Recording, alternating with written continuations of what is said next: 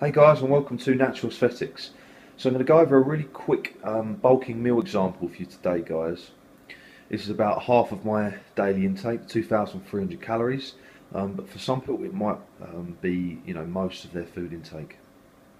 And it's done for under £4. So you don't have to spend a lot of money on the bulk all the time. It's nice to eat varied and tasty foods, but when you're trying to count the pennies and pounds, then you can do it for less money. You just got to be sensible. Now, three of the main my main staples in my diet at the moment for carbohydrates: porridge, bananas, and milk.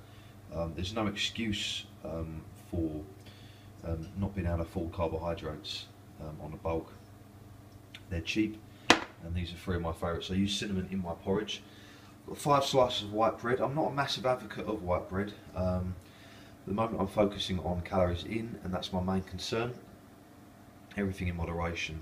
I sort of like to live by that, and I like to eat cheap food every now and again. Don't see a problem with that.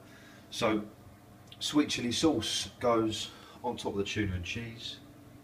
I'm baking them for about 5 minutes.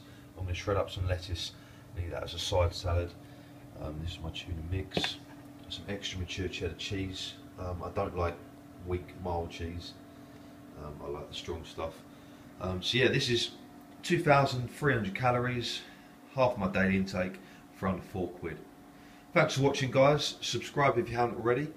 Comment and like below, and watch out for more videos soon. Cheers, guys.